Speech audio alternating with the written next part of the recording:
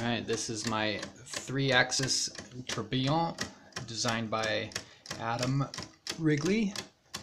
This was downloaded on Thingiverse and I printed it out just like the instructions said to. I'm really pleased with how well this was designed. It printed very well.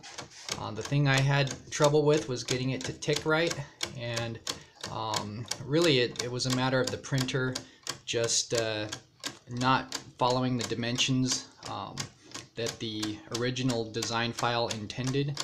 So I had to reprint one of the gears at 1.8% larger just so that it followed the right dimensions. So this is a kinetic sculpture.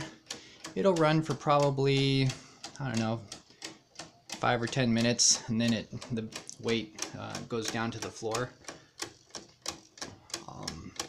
The 3-axis tourbillon is really kind of over the top as far as what's necessary for a clock, but it's so neat that I just had to print this one out.